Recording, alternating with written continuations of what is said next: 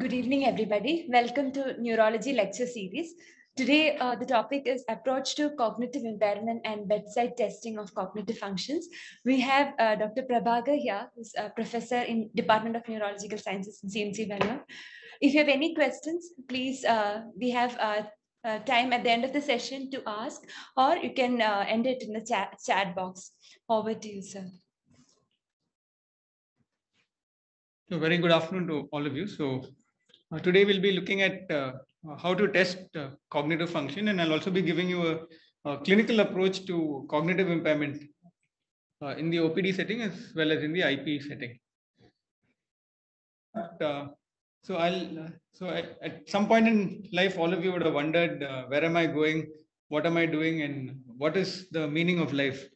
So if you're able to do that, that means you have a fully functional mind, and that mind is because there is a functioning brain underneath that is producing the mind.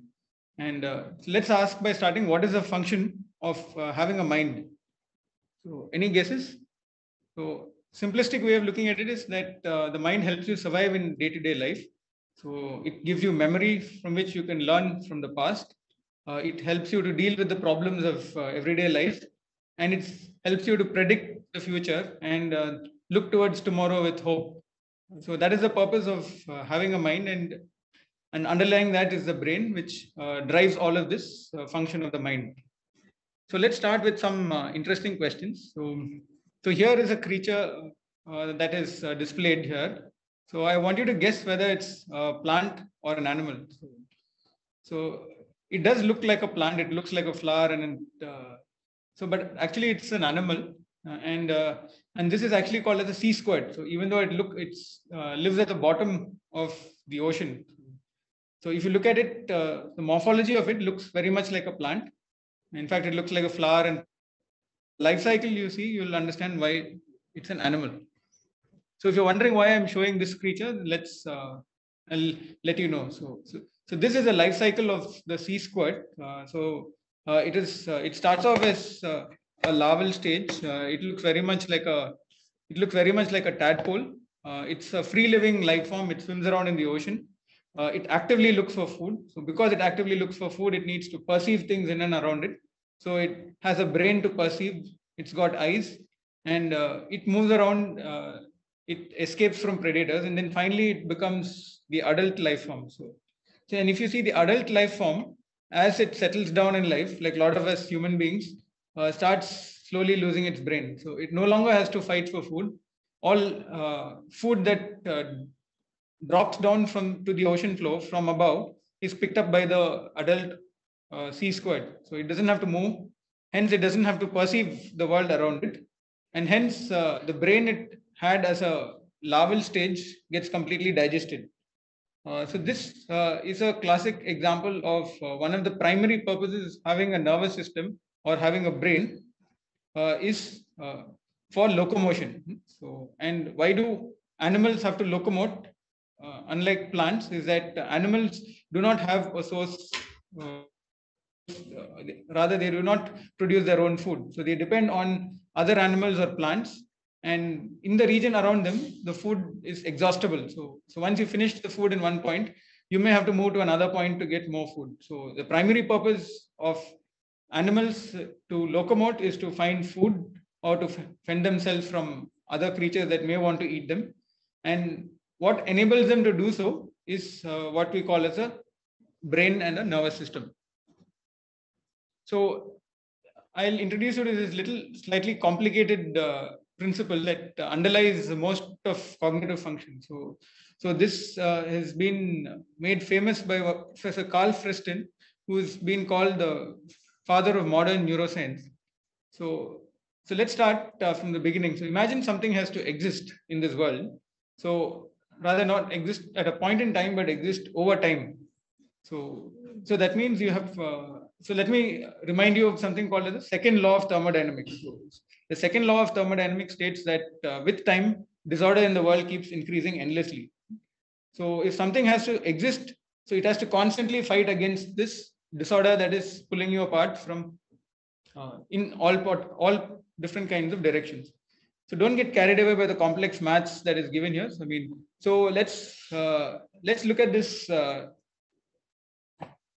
simple thought experiment. So imagine that you put a drop of ink into a jar of water. So as you can see in the picture below, so normally when you put a drop of ink, the ink rapidly diffuses because there are dissipative forces pulling it in various directions. So diffusion of the ink droplets happen and it moves in all possible directions.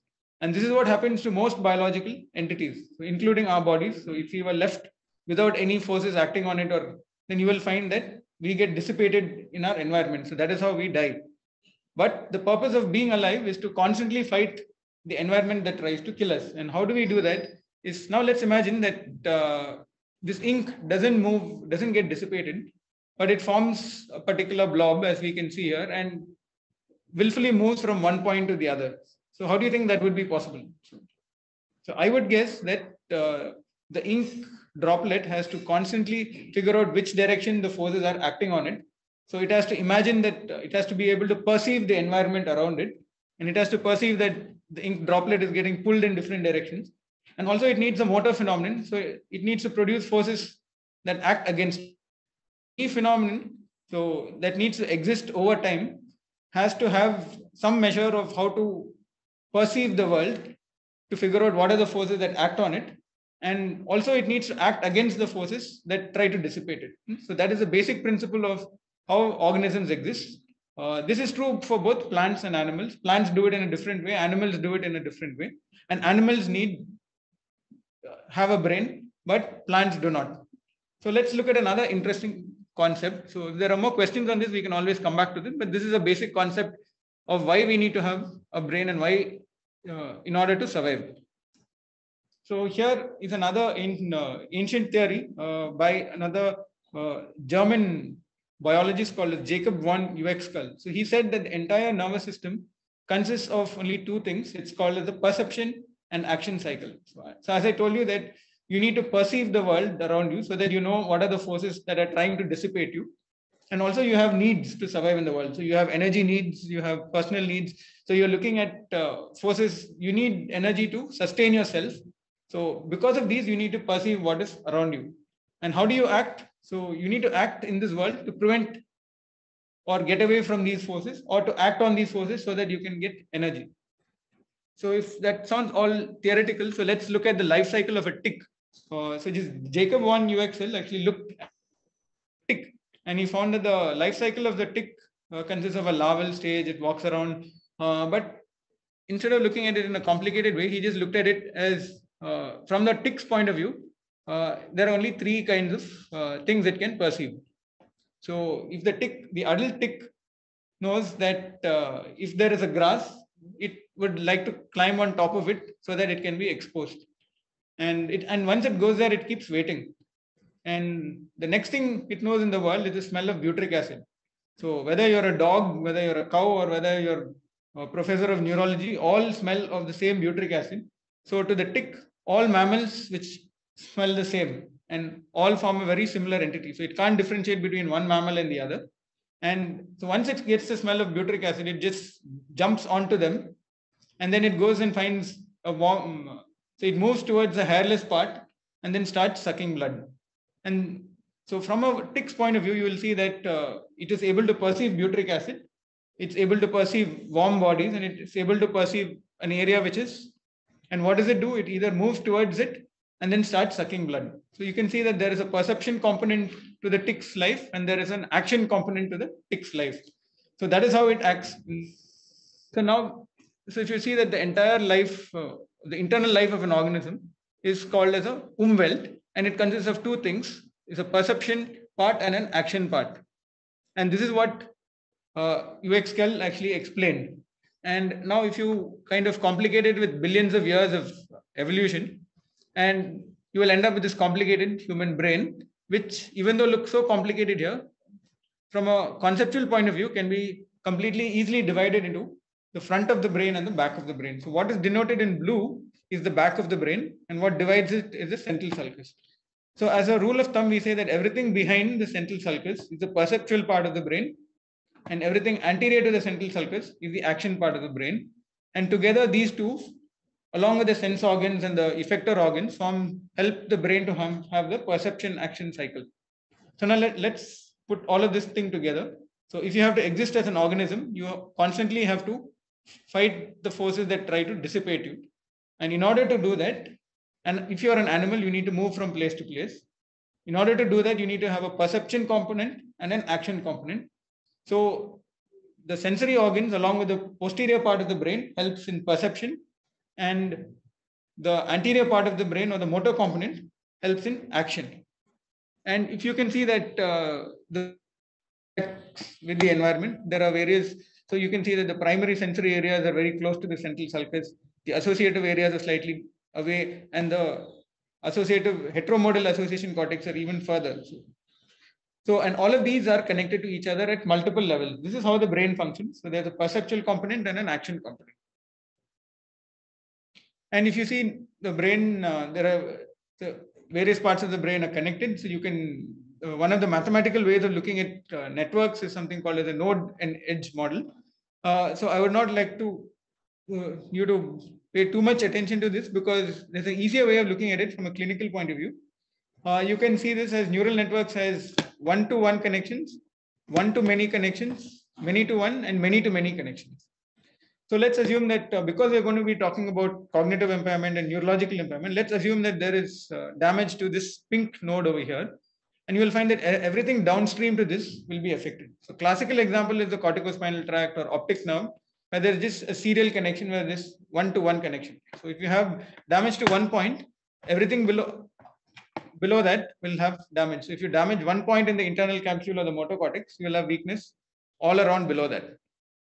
Now, if you have one-to-many connections, it's a divergent kind of network. So classical example is the brainstem reticular activating system. So if you have a damage, wide areas of the brain can be affected. So all you need is a metabolic disturbance or a structural lesion in the brainstem.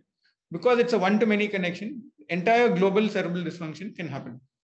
So then you can have many-to-one connection, like a large area of the brain can converge to close to one area. So classical example, even though it is the corticospinal tract, where the internal capsule, many fibers come together. So a lesion at one point, like say in the blue node here, can cause weakness of both upper and lower limb fibers, because all of them come together at one point. And coming to many connections, so these are all multiple parallel connections.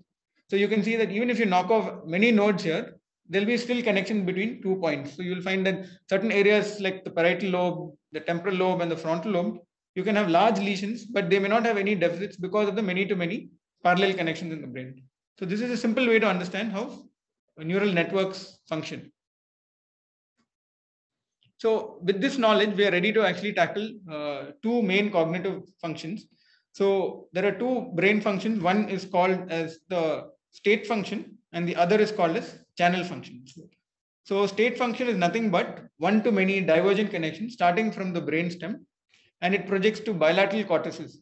So you need an intact brainstem. You need normal metabolic processes like a normal oxygen saturation, normal sodium level, normal resting membrane potential, normal pH. All of this projects to bilateral cerebral cortices and makes the brain receptive for sensory phenomena. And this is called as a state function. On channel function, on the other hand, are one-to-one connections in the brain. So these are like language function, memory, where one part of the brain is connected to the other part of the brain, performing one particular function. For example, the Broca's area and the Wernicke's area are connected, and that is a channel function. So the most important concept in this lecture is that you need to know that state functions depend on, rather channel functions depend on state functions. So in order for channel functions to function, you should have a well intact state function. So if you are already drowsy or unconscious, you cannot really comment whether the patient has got aphasia or a dementia or underlying problem. So to make this conceptually easy, so I'd like to call this the umbrella model of cognition. So you can imagine that the brain is equivalent to the canopy of the umbrella, and the handle of the umbrella along with the opening mechanism is the brainstem. So in order to see if there is any hole in the canopy of the umbrella, you should be able to open it. So without opening, you may not be able to say whether there is many holes in the canopy or not. So as I told you, the state function is tested by is a function of the brainstem. There are mainly the monoaminergics, starting from norepinephrine. There is 5-hydroxytryptamine, there is histamine, and GABAergics and cholinergics, all projecting to the various parts of the cortex bilaterally and diffusely. And these are the ones that are which is called as a state function. And channel functions are language, memory, executive function, all of which depend on state function. So this is a basic theoretical concept. So based on this, we need to assess somebody's state function. The state function consists of arousal and awareness. If the patient is not sleeping, he's got open eyes, he's responding to the stimulus, and he's attentive to whatever you're saying, that means his state function is good. And only if state function is normal, then you can assess the other channel function, which is language, memory, perception, and other things like emotions. And so it's possible that you may have dysfunction in language and memory and perception when the state function is abnormal. So you should not make a false diagnosis of things like language dysfunction and memory. So classic example is a delirium. Later. So there are some common screening tools that we use. So you must be already aware of that. And this test, so what this doesn't test is the state function. So you should be, before commenting on any of these scores, MMSE or MOCA, you should make sure that the patient is arousable and is able to at least, you're able to communicate with the patient, you're able to, and they're able to sustain their attention. So if they're not able to do this, you will find that you will get grossly abnormal scores in this and you will not be able to interpret it accurately. So, so coming to cognitive function, before we go on to that, I'd like to comment on two things. We'll go back to the umbrella model. So state functions and channel functions are there. Our general approach to cognitive function is that first assess state function. So patient has to be awake and aware and arousable. And then you can really say that his state function is normal or not. So if you have a acute onset state function dysfunction, then it's called as a delirium, or there is a structural lesion in the brainstem. So you find that patient is drowsy or hyper arousable and he's very restless or sleepy, then you say that the state function is abnormal. The commonest cause for that is a metabolic encephalopathy. It may be an infection like sepsis, it may be a hyponatremia, or always look for a structural lesion. So when will you suspect a structural lesion affecting state function? Look for pupils, look for eye movements, look for hemiparesis. So in a patient who is not arousable, who's got focal neurological deficits localizing to the brainstem, mainly which is either abnormal eye signs or who's got a hemiparesis or ataxia, then you would think of a state function problem because of a brainstem lesion. So if you get a confused patient who is not arousable, who has no focal neurological deficits, you will think of a metabolic encephalopathy or a delirium in this setting. So approach to channel function is that in a patient who is awake and arousable, if you find that they have insidious onset, gradual progression of focal neurological deficits localizing to the cortex, which is either language dysfunction, memory impairment, impairment in executive function, or behavioral disturbance, then you will think of a dementia syndrome. And we need to consider a dementia and this insidious onset, gradually progressive symptoms of memory plus another domain over a period of 6 months. So to summarize, if you have an acute onset state function dysfunction, then you think of a delirium, insidious onset, gradually progressive channel function dysfunction with normal state function, then you will think of a dementia syndrome. So having said this, we'll go on to how we assess bedside cognitive function. So first we check arousal and awareness. That means if the patient is awake and sitting up and cooperative, then the patient who is drowsy, you may want to see if they're arousable, see if they're able to communicate. So the first thing that we do once we know that the patient is arousable is to check their attention. So the bedside way of checking attention is to do the digit forward and a digit backward, and this is called as a digit span. So the digits are said at 1 per second. So we normally write it down. So we have a written format like this, and then we show, and the patient is, and it's supposed to be one number per second. And the person is supposed to repeat it back. So normal digit forward span ranges between 5 to 7. And it varies with age and educational status. And it also depends on the motivation of the patient to do it. And digit backward, on the other hand, is a little more difficult.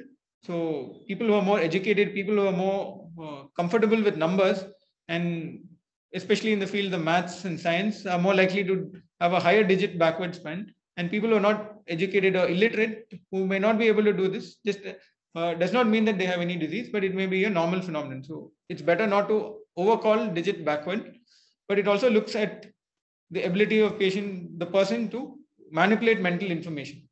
So the other thing that we also check along with attention is orientation. So they're able to say where they're located in space and what the time is also important. So after attention, we also want to know whether the person is able to sustain their attention. This is an important test to do, because if they're not able to perform well on this, that means the long cognitive testing takes a long time, and it takes a lot of motivation and effort from the patient. So if they're not able to maintain their attention over even a period of 1 minute, then you will find that all the tests will come abnormal.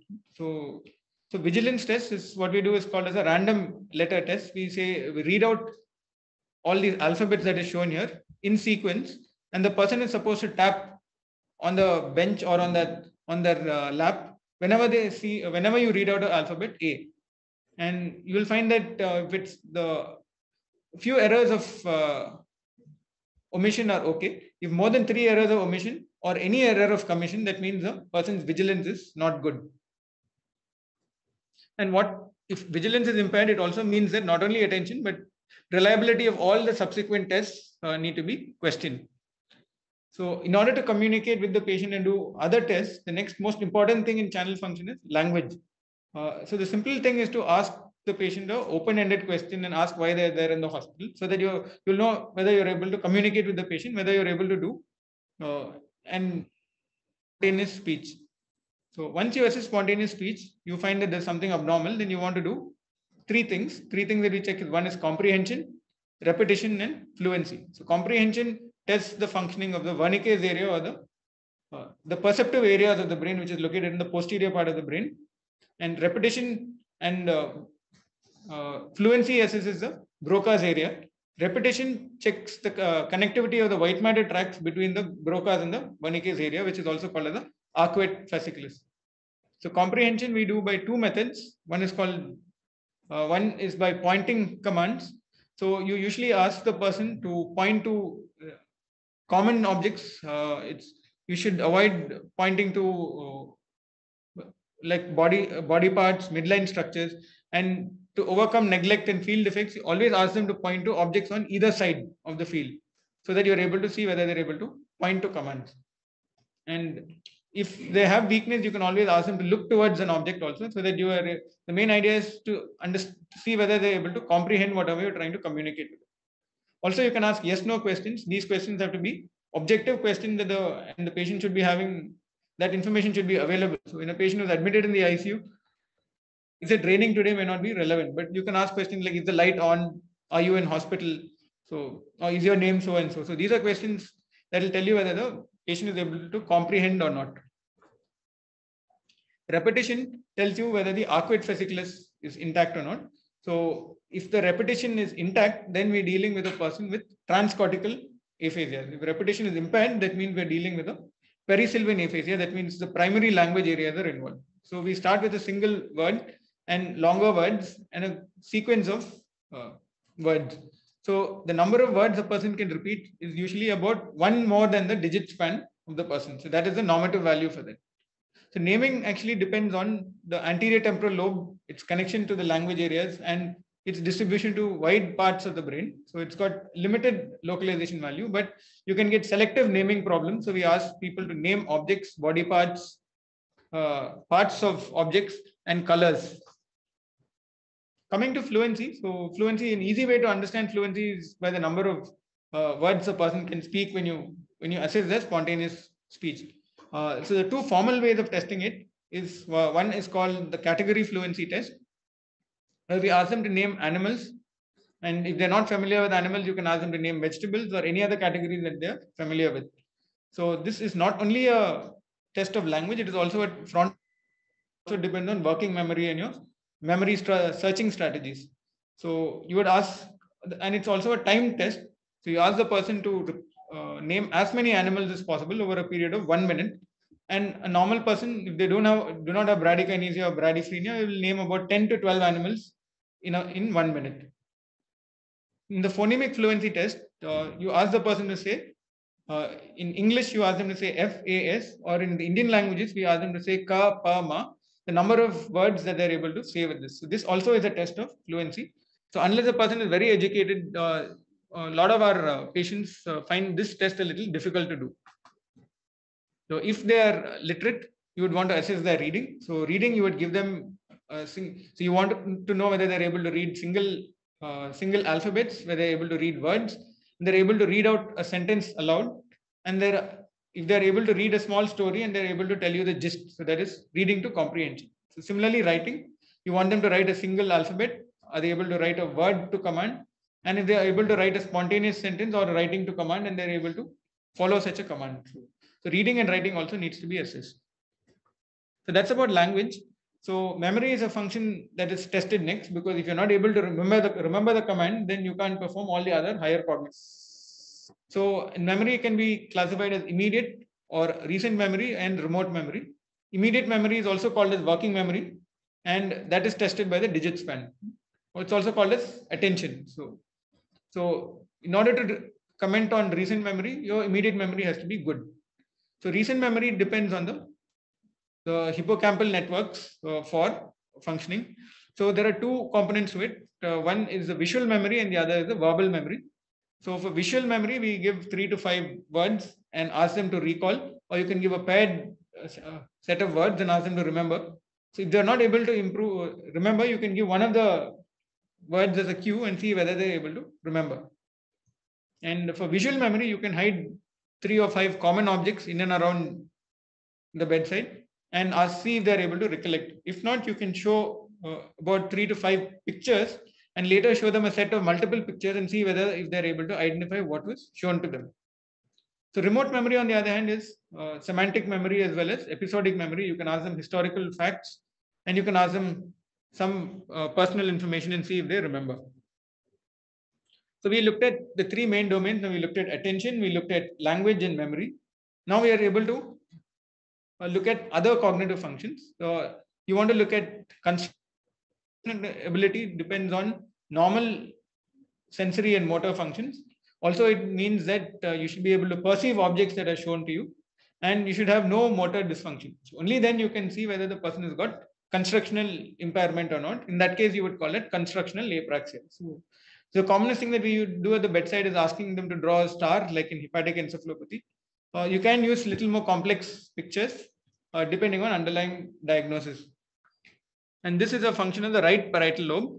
The other thing that you would test in the right parietal lobe is ask history of dressing apraxia. So you can also give a person a t-shirt or a kurta and see if they're able to align the long body of the kurta to the long body of the long axis of the person, and see if they're able to wear in the right way. So this is also a right parietal function. So you also can ask them to draw to command. You can ask them to draw a flower pot. You can ask them to draw a house. And clock drawing is a complex function. It's not just restricted to construction. So you need to plan how to draw a clock. You need to draw a circle. Then you may have to draw the numbers. So firstly, you have to be educated. You should have drawn this before. So it's not only a parietal function, but it's also a executive function. So calculations are supposed to be a function of the dominant parietal lobe, which is the left parietal lobe. So you can ask, if they're not well versed with mathematics, you can ask them simple addition. If they're more educated and they're more comfortable with maths, you may be able to give them more written. And this again is a function of whether people are comfortable with numbers and dealing with maths. So if people perform badly on this, does not necessarily mean that they have an underlying cognitive dysfunction. Coming to praxis, praxis is the ability to perform learned motor acts. So in order to assess learned motor acts, you should have no motor weakness, no sensory weakness, no obvious cerebellar signs.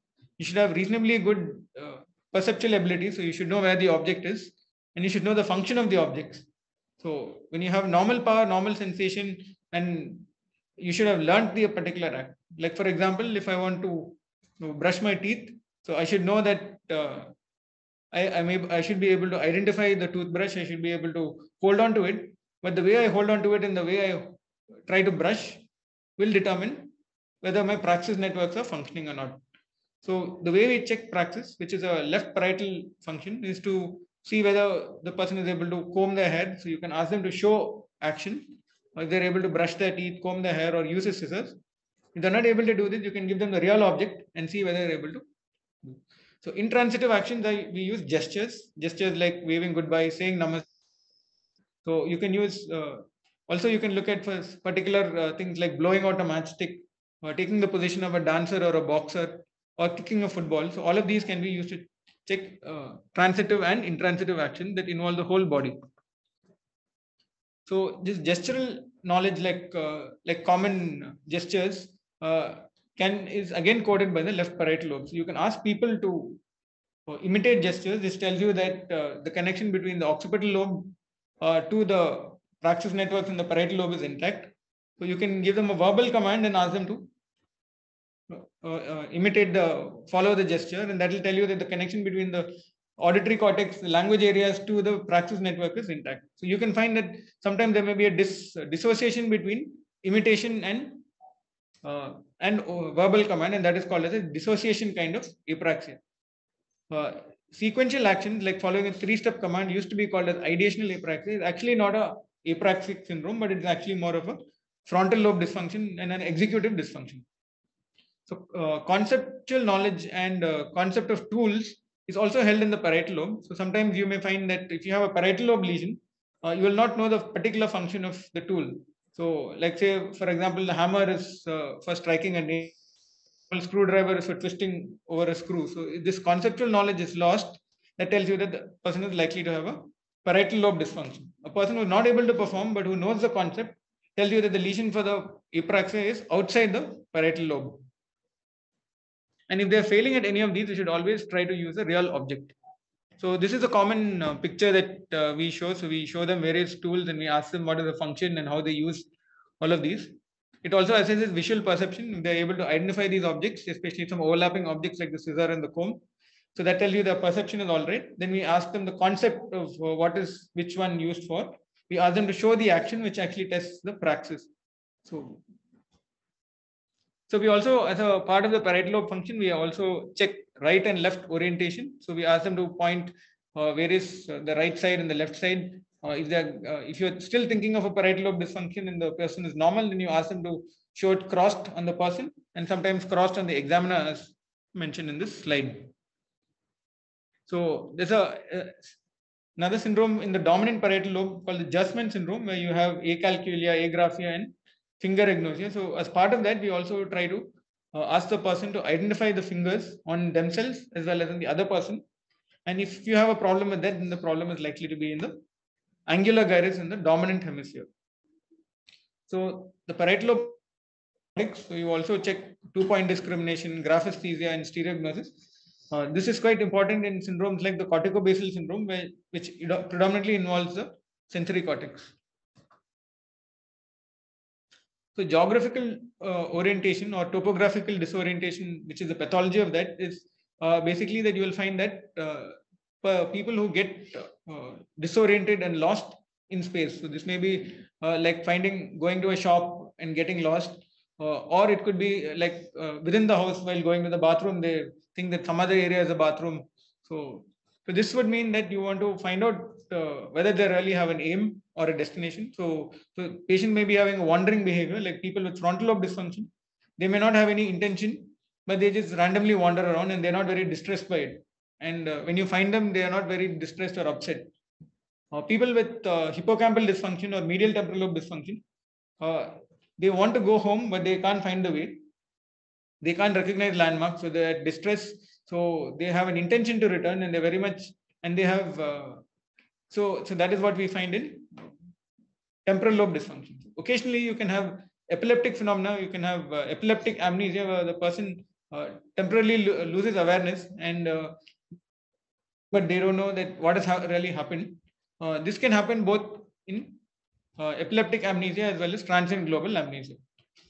So while checking geographical orientation, you can ask the person where they are in the hospital, whether will they be able to find out where the toilet is. They're able to point out in the hospital, and whether they're able to, if you can show them a common map of India or whichever country they're in, and you can actually ask them to show where their city is. A simple way to assess the geographical disorientation is to kind of ask them to draw a small position in their house and point out where they are exactly.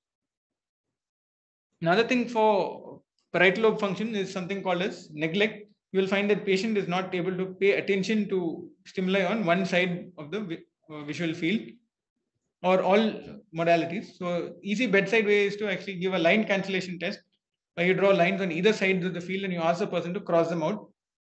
You can also do a line bisection. So you can find that you give a line at least 15 centimeters long and you ask them to bisect it in the middle, and you will find that people with neglect are not able to do this. Coming to visual perception. So to assess visual perception, first we show them simple objects like line objects at home. Once you know that they are able to recognize common objects, that means they do not have a visual agnosia. If you find that the person you show them a picture of an apple or a banana and they are not able to recognize it, but the moment you give it in their hand, they're able to feel it and they're able to recognize it, then you would suspect of visual agnosia. So agnosia is nothing but inability to recognize an object through one modality, but you're able to recognize it through another modality and you're able to name it. So while testing visual perception, first thing you want to rule out is whether they're able to recognize common objects, and if they're not able to recognize, are they able to match? So if they're able to not recognize but they're able to match, then you will think of an associative agnosia. So if they're not able to recognize and if they're not able to match, then you'll think of an aperceptive kind of agnosia. So once they're able to recognize single objects, you want to know whether they're able to see a complex visual scene, because visual attention is quite complicated. You need to see multiple objects over a short period of time and not overlap one over the other. So the cookie thief picture is one thing that we commonly give. But however, in the Indian context, we find that a lot of our patients actually get quite confused of what's happening. So we have an Indian village scene, which is adapted to the Indian context. So, and the person is asked to describe what they're seeing in this scene. So people who are not entire full picture and able to see only parts of it, it could be that it may be because of neglect or it could be because of a field defect. And once you rule out these two, then it may be because of something called as simultagnosia, where you're not able to see multiple objects simultaneously. So this is due to dysfunction in the bilateral parieto-occipital junction, which is also called as a balance syndrome. Patients with balance syndrome also have another condition, two other things called as optic ataxia and oculomotor apraxia. So optic ataxia is inability to reach out to an object in space, and oculomotor apraxia is they will not be able to follow voluntary commands to look to one particular side. So going on to visual perception, we also try to ask them to recognize faces. So we ask them to recognize faces from non-face objects. And there's something called as a famous faces test, where this is a culturally modified famous faces test. We show people and ask them if they can recognize all of these personalities. And another aspect of facial perception is, are they able to identify facial emotions? This is also a test of social cognition. Us to identify whether they're able to recognize the emotions of the people shown here. So coming to higher mental function, which is actually executive function. Executive function is all the cognitive components that constitute goal-directed behavior. So if you take goal-directed behavior, there has to be an intention and a motivation, and you need to have a goal. The goal needs to be broken down into multiple sub-goals, which is called as a set. So you need to start with one set and sequence all of these sets. And as you reach the goal, you need to shift from one set to the other. And to make sure that there is no error in between, you need to monitor these errors. And once it's completed, you need to stop. So that the entire process is called as executive function. This involves both memory, it needs attention, it needs vigilance, and depending on the task, it may need praxis as well. So that is why you do frontal assessment only after all the testing of all the other things. A simple way to do that is to do alternate sequences. So alternate sequences can be a graphium task where you ask them to draw alternate sequences. So people who have inability to shift from one set to the other will have what is called as perseveration. They'll keep drawing the same pattern again and again, and they will not be able to shift. Similarly, we can ask them to do alternate hand sequences, which is called the palm fist ring test and sequences. So the other thing, important aspect of executive function is the ability to stop when you reach the goal, or when the rule changes, you should be able to stop, especially when the rule consists of complicated sequential tasks. So we do something called as a go no go task, where there are various ways of doing it. The simplest way is to ask the person to tap on the lap or on the desk. So if you should tell them that if you tap once, the person should tap twice, and if you tap twice, the person should not tap at all. And you will find that patients who have inability to inhibit their responses will continue to tap even when you're telling them the cue is for not to tap. So another important executive function is perceptual component of executive function is the ability to perceive similarities. So similarities and differences are something that can be tested, but you will find that it's easy for patients to say differences, but what we're looking at is actually not differences, but similarities. Similarities is to identify the common group from which these categories are formed. Like say, for example, we show them like a chair and a table. You ask patients, they'll be very happy to tell you the differences between chair and table. But what we want to know is what is a common category from there they're coming from. So, for example, both are furniture. So, answers like both have four legs is not an acceptable answer. So, the ability to form concepts tells you that you're able to see similarities in differing objects, and that is one of the higher cognitive functions. The other thing that we do is judgment, insight, and proverb interpretation. So proverbs and are metaphors, and so the answer should not be literally taken. And if they're able to understand the metaphorical meaning of proverbs, that tells you that they have a higher level of understanding, which is also called as metacognition. So judgment is, we give a common example of suppose there's a fire in this place, so what would you do? So if they're able to understand the situation and respond in an appropriate way, then that tells you that their judgment is all right. Insight is the ability to see their current status, both physical as well as cognitive. If they're able to understand that their deficits are there, that tells you that again the cognitive functions are present. So insight may be absent in some people with amnesia, or so it may be absent in certain forms of cortical agnosias and cortical blindness as well. And this may also lead to some issues such as confabulation, where one aspect that we don't commonly test, which is often impaired in social cognition. Two things that we need to know is, one is the most important thing is theory of mind. So theory of mind is to predict what the other person is thinking. So there are some bedside tests for that as well. And the other common thing that can be tested is the mind's eye test, where you show them a picture of a person looking somewhere and then try to infer why they're looking there and what their intentions are. So these are not so commonly used, but it's something that's coming up. Okay, so this is my last slide. So I'm open for some questions if there are any. Thank you.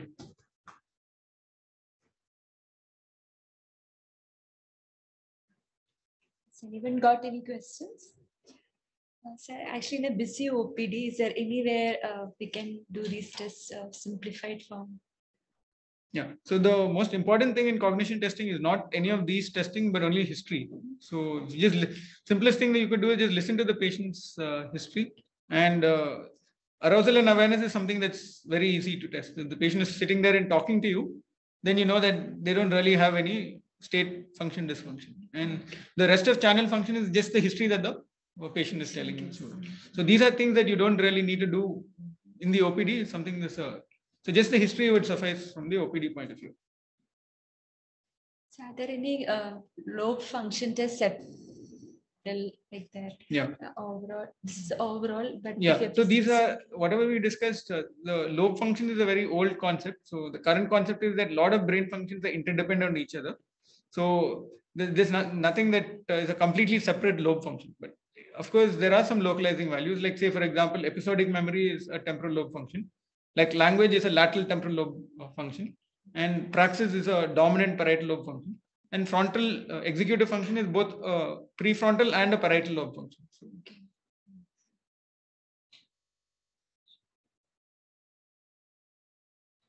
If there are any questions, please share in the chat box.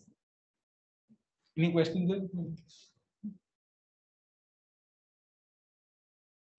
If there are no questions, we'll wind up for today. Thank you, everybody, for listening patiently. And thank you very much, sir, for coming and doing this lecture.